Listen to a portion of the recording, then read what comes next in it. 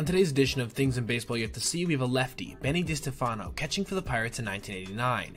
He looked slightly uncomfortable back there in this game versus the Braves, flinching on a fastball before dropping a flip from the umpire after a foul ball. He did finish strong though, framing a strike three that ended this particular at-bat. Serving as Pittsburgh's emergency catcher due to a roster-size crunch before the season, this was actually one of 3 games that DiStefano caught for the Pirates that year.